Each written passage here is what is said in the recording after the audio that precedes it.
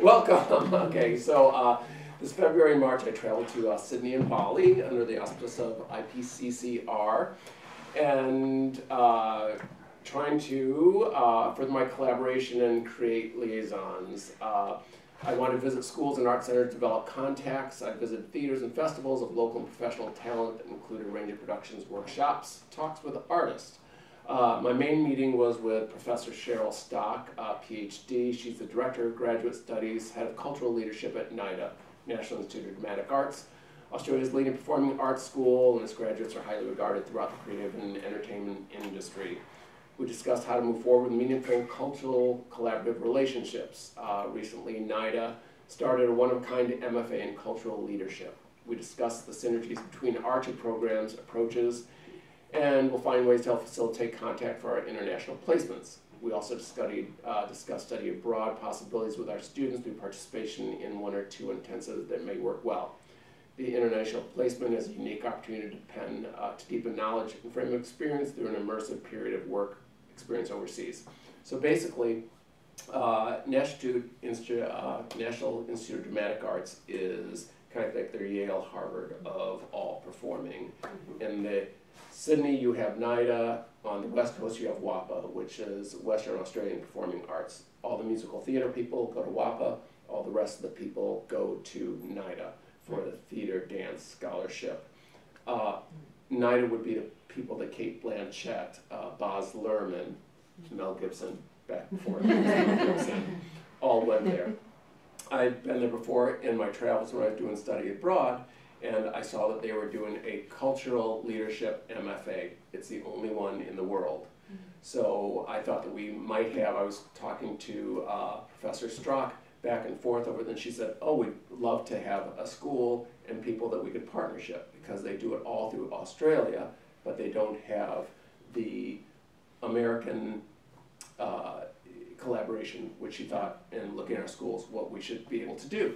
So I met with her for a week and went to some of the classes, and I'm going to show you a little bit about what they do with their Master of Fine Arts. Thinking both for graduate students and undergraduate students. For the graduate students, you can think that they could do one of their intensives as a postdoc. They might be thinking of it. There might be a semester abroad if they wanted to go across. She's willing to work in any way. Also to bring their students over here to our organization so they can see how we do it here in the United States. If you think of cultural leadership, no one really does that. You go into so if you go to Arena Stage, I have some students who've done internships that go, this wasn't the best opportunity for me as a person of color. They do their black shows, but that's it. And they're not where they ended living stage. So if you know that, how do you go and bridge that? And so, okay, I'm here, I've done this cultural leadership, I can either change the culture or not be part of this culture, as opposed to sitting there, I'm stuck here. And we have a lot of students that all of a sudden they're stuck in an internship and they go, I'm never going to go back there again. You're sitting in a theater and you realize, oh, I'm one person of color at an unnamed theater in Virginia, and this is the fourth show that I've seen this way. What has happened with their cultural leadership that they don't have any culture of diversity and inclusion? And we know now, the more, look at this wonderful group that we have right here. This is a much better learning experience and outcomes that you will have with any inclusion, because they say, why are you doing inclusion and diversity? Well, this is why. So we'll take a look at,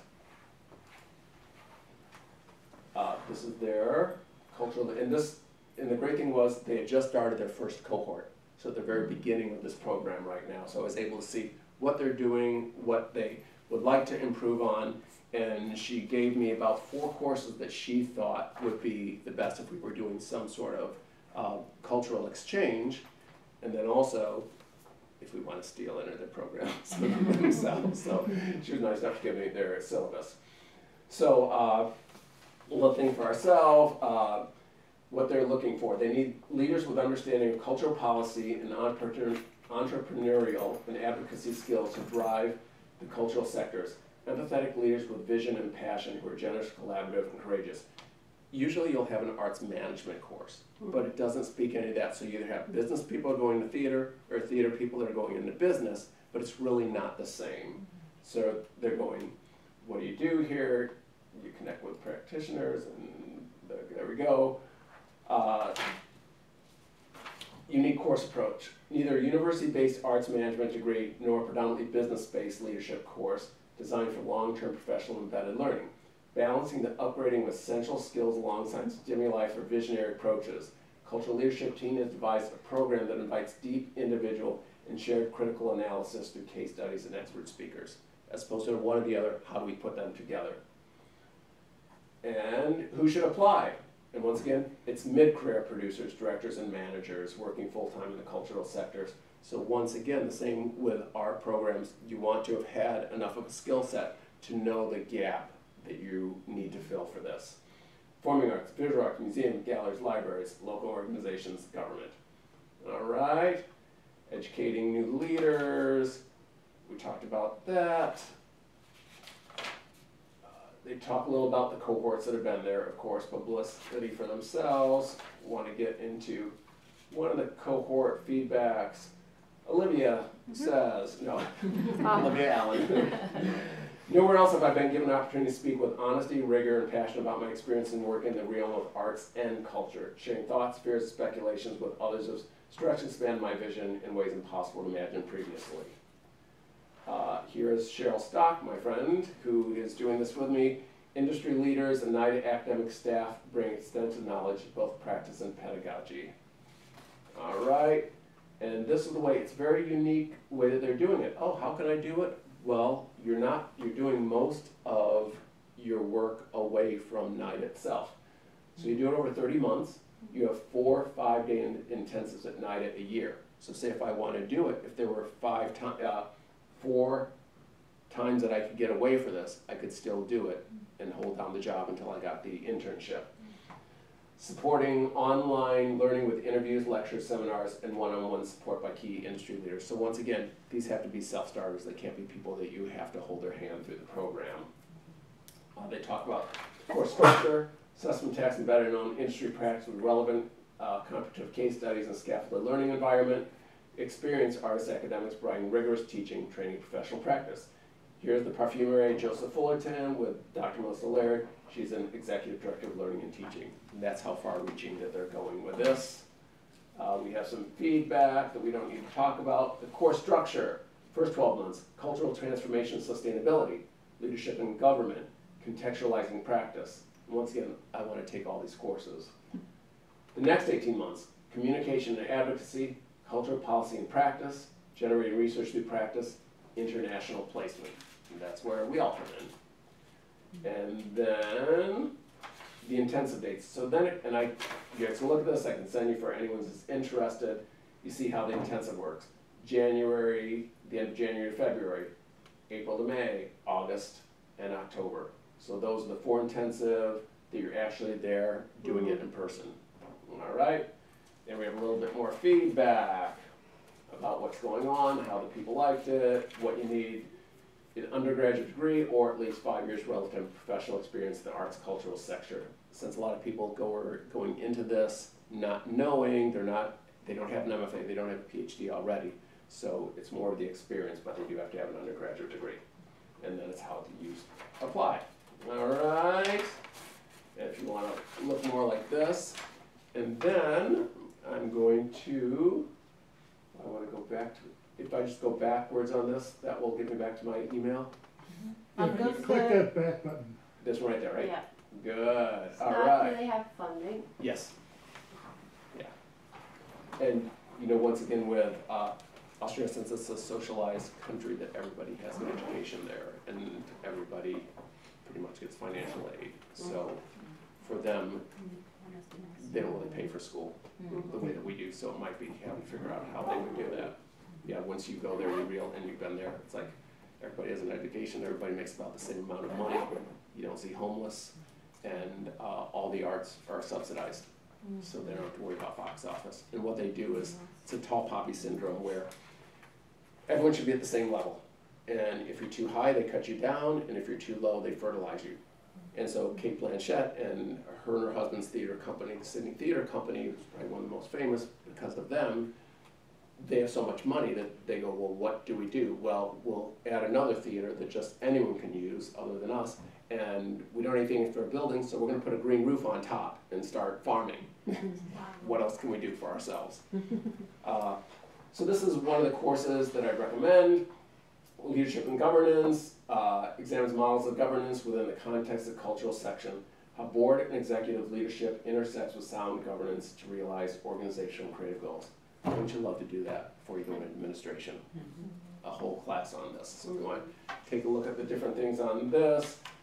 And once again, examination of legal, organization, and operational frameworks of cultural organizations, investigate the perspectives of power, values, and ethics.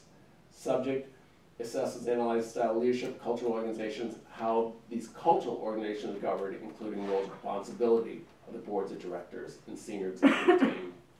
I need this, okay? Please stop me with any questions that you have. Here is cultural communication and advocacy, another one that we said would be a good course for everyone. Develop articulate leaders who are adept at communicating and presenting ideas within a range of settings, including workplace, conferences, large public gatherings, corporate and government events across the creative industries. Subject will also enhance effective leadership strategies in relation to advocacy and media presentations.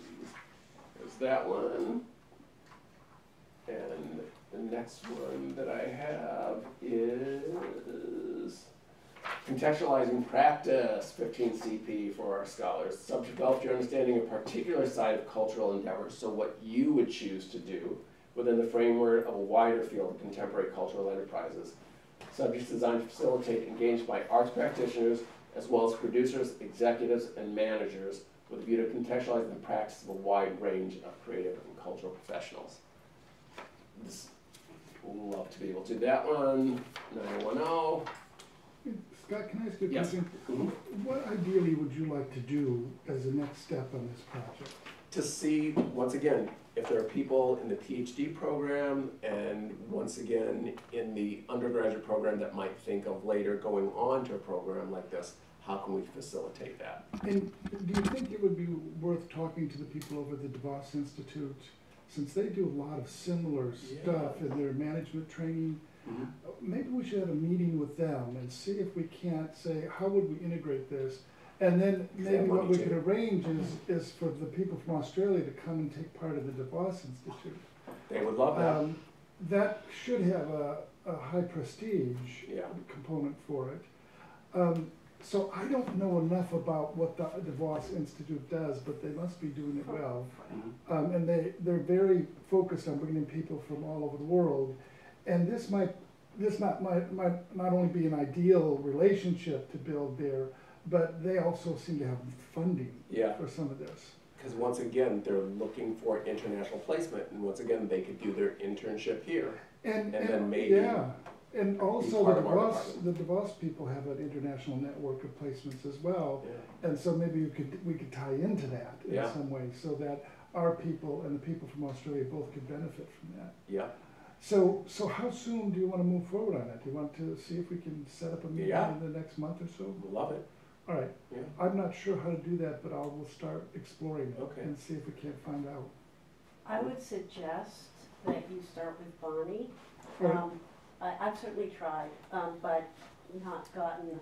I've got their secretaries, both Brett and Michael's secretaries' emails, and we can call the DeVos Institute anytime. But I think writing a note and saying this is what we'd like to meet about, and we'd like to have you come and talk to us, or we'd like to go We'd talk like Bonnie to you. to come talk to us, or we'd like the DeVos people to come talk The to us? DeVos, Brett and Michael. Or we can go to them. But I'll start pursuing that. And then it might be That also sounds like a great idea. a meeting that I meet, if the history theory folks are interested in this, see, is there something with our students if they wanted to participate after they graduate? Because I think it would be more like, as I was explaining, it's probably more of a postdoc that they have there, because I think it'd be hard for them to do this while they were doing the PhD. We still have to solve this problem of how we can get our graduate students to spend a semester somewhere. See, there you go. And the fundamental problem, as you know, is that if they leave campus, they lose their TA share. And they can't afford that. Right. That has to be a solvable problem. And one of the things we were hoping is that we could just lobby the graduate school to allow them, if they're doing work over the internet, if they're teaching courses for us, if they're doing distance learning stuff, they're still doing the work. They should be able to do that from Australia as well as doing it here. But it is going to take a prolonged kind of campaign to get people to come to Jesus about this. All right. Okay. Great. Thank you. So that was the first part. The second part is for more diversity, opportunities, and inclusion in the arts festivals. When I'd been there before and taken study abroad classes, we were doing the major venues, and that's what I said on this one. So let's figure out people of color. They had the whole queer thinking part of their Mardi Gras. So I was able to go to some of these events, and especially the Curry Gras, which I'll talk about more, but this will show you what this festival is, which is in February and March. And so here's the festival program for everything that goes on. And remember, this is the LGBTQ, so we got lots of stuff going on. Of course, we have Cher there. And the big parts, the Curry Gras, this is the First Nation, their whole part of the LGBT festival. So I'll focus in on that because I went to the 2-day symposium workshop at Carriage Works. These are parts of the Queer Theater Festival. Strangers in Between is one of the shows that was there. And here's the Queer Thinking Festival. That was a 2-day of workshops that I'll talk about. Part of that was Trans Stories, 40 years. Just blew my mind. They're so far ahead of what we're doing. But Sydney only got marriage equality this last year. I thought that there was marriage equality, everything that they talked about, everything you knew, and they go, oh my God, they're so forward thinking, but still. And with them, it was a ballot initiative. So they sent out ballots to everybody. You voted by ballot, and then it passed. And you know, it's also mandatory voting in Australia. Everybody has to vote, or you get fined. Yeah. That's a lot of countries. Yep, exactly. The Black Nulla workshop, that's also the People of Color First Nation workshops in the festival. The speakers platform, the same thing. They were doing Metamorphoses, Mary Zimmer, The View Upstairs, which is another part of the LGBT theater festival, which I saw. And the last part of this, you can kind of see all, it's amazing, the whole month where we have like 1 week of the LGBT festivals here, they take a whole month for this, so the whole festivals. Well, they're not as busy shooting people. That's true also, in '98 they figured out the guns, you know, there's no guns there, even police don't have guns in Australia. So if I was at a festival and a kid got drunk and the police come over, they get on their knees behind, they put their hands behind their back and they put those plastic ties on their hands and then they take them away. All right, and that's the Activist Show and Tell, Change the World panel that I went to also, same thing, Change for All Feminism and the LGBTQ movement, and activism, radicalism from the AIDS crisis to today. Keeps on going through, so I kind of see there's 9 million things that you can see at this festival. Then,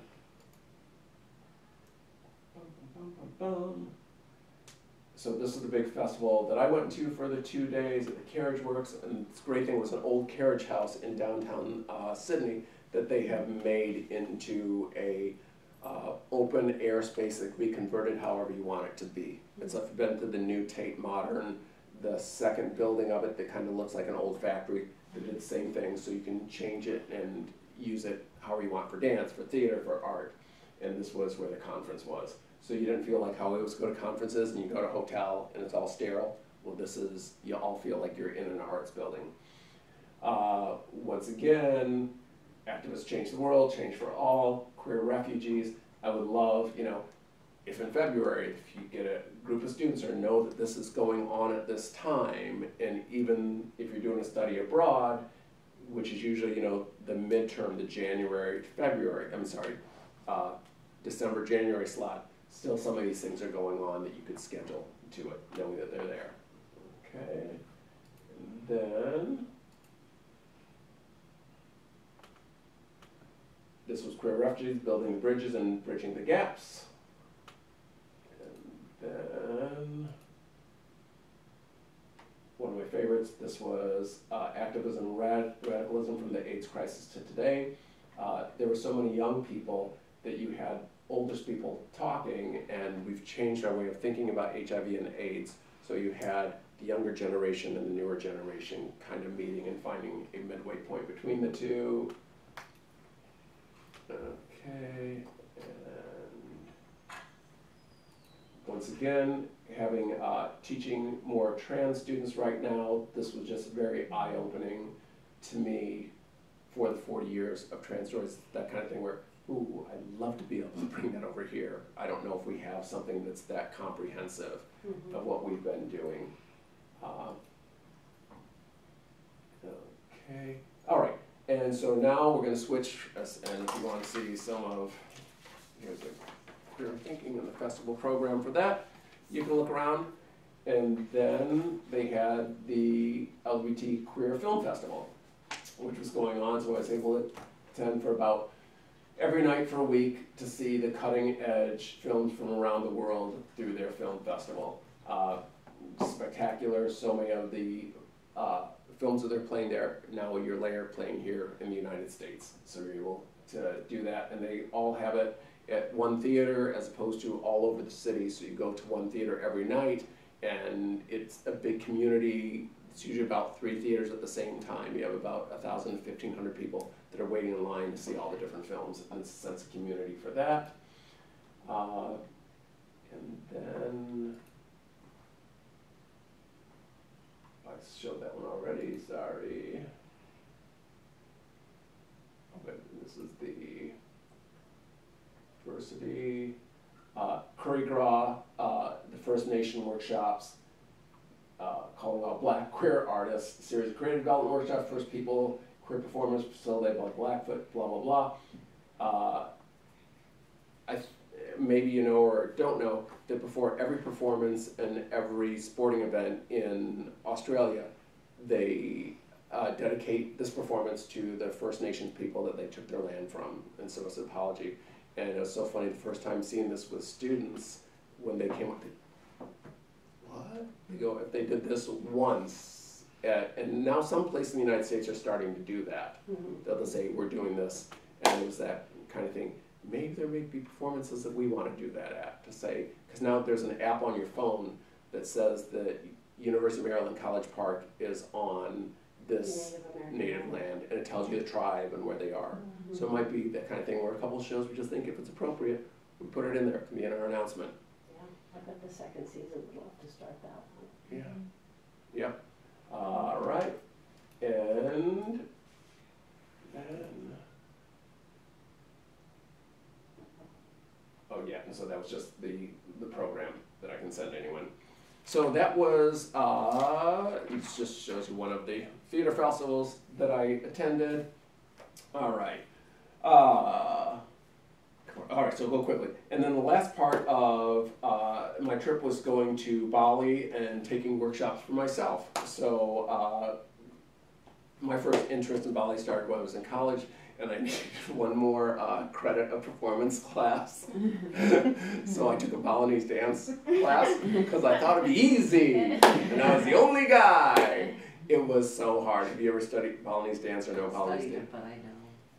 And so after I started doing it, and I had some sciatica stuff, and I think I might have did it over there. It's that kind of thing when you're starting there. It's so specific, and every movement that you make and everything that you have to do means something. It's like Hawaiian dance, and you're sitting like this in these positions for so long. So I'm seeing Jaina right now. Don't start doing that when you're 59. But what I learned from the Balinese dance workshops, now taking them again, your typical day is you start out with yoga, and then meditation, and then you eat as a group, and then it'd be the first workshop, say in Balinese dance. And then you have lunch together, and you meditate, and then I do gamelan, and gamelan is a music instrument that you're doing. And I go, oh, So they relax before every workshop, where we do a little check-in. In our acting class, we do our relaxation, but we really don't get people down on the ground unless we're doing a devised show and say, we're all gonna relax and we're all gonna do yoga before we start, which you would think is such a healthier way to do it. Then the next day was batik painting. So it was the same way that Helen does a silk screening that you're doing, and then you go, oh, so as a culture there, they make their costumes, they make their masks, everything that they're going to be performing, they're doing. So everything is empowered. So then the next thing was mask carving. So then you're showing how to make it, and you're cutting your fingers, and you're bleeding, and you're realizing, you know, 1 week isn't quite the ideal time to do this.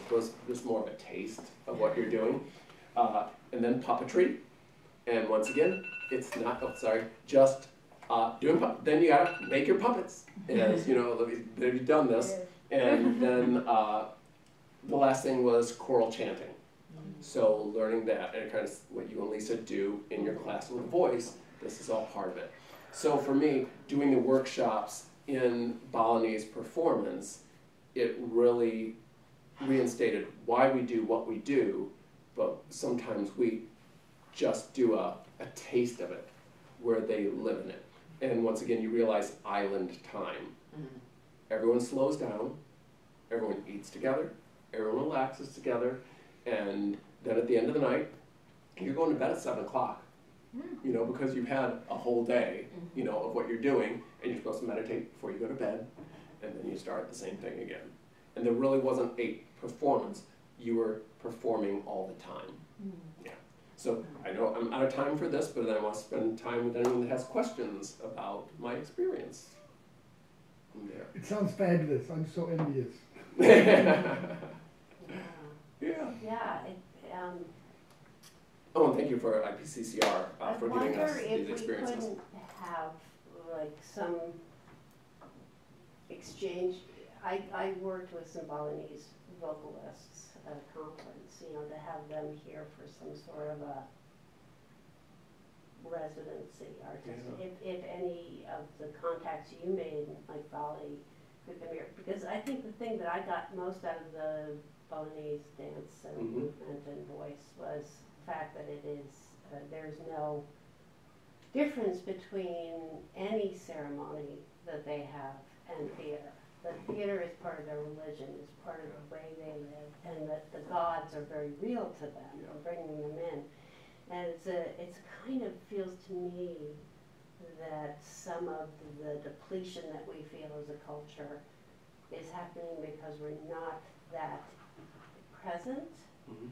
And wouldn't it be great if we could have a theater dance workshop for a week, you know, guests for a week, and a series of classes that the students have the opportunity to do that culminated maybe them doing something, you have a bit of a talk or a performance or something. And part of their culture is too, which it's almost like when you're traveling to different parts of Africa I've been to, they're so poor. And their only business is tourism. There's no factories, there's no food, and everything that they do is for tourism. And it was just, you see, in Kenya, you'll see the poorest of the poor, and then you'll see the richest of the rich, which might be Kenyan still. But in Bali, it's just the poorest of the poor, and then tourists. So you're supposed to barter, you know, for stuff. So I had some beautiful batik cloth that I bought back, and it's like, maybe it was $10 American. And they want you to, no, that would be way too much. It's probably $2, you know, for, and you're supposed to barter $1. And I go, no, like, that's their weekly, $10 like a month for them. So you feel, when you're in those kind of countries, it's like, we're so fortunate, we're so entitled, but I've never been to a place like Bali where it's all working class, and then the tourists that come in, because usually you'll see the rich Ghanaians or the rich, but this is, I didn't really see, there's not rich Balinese that you see. Because then in all the restaurants, and that are not owned by the Balinese. Yeah. but yeah, and it'd be great maybe starting here, finding in our local area, do we have any Balinese artists? And then embrace them, and then try to figure out how we do it There's an internationally. embassy or something. And Exactly. don't forget shadow puppets. Exactly, yeah. And I should have brought, I was gonna bring that in because I have a shadow puppet that I was able to bring in. I should have been to class, but Okay. thank you so much, and we'll get together and talk. Okay, because we yeah, need to love to pursue do this. that. Scott, thank you very much. Okay, thank you. We did it good for the first one. Yay!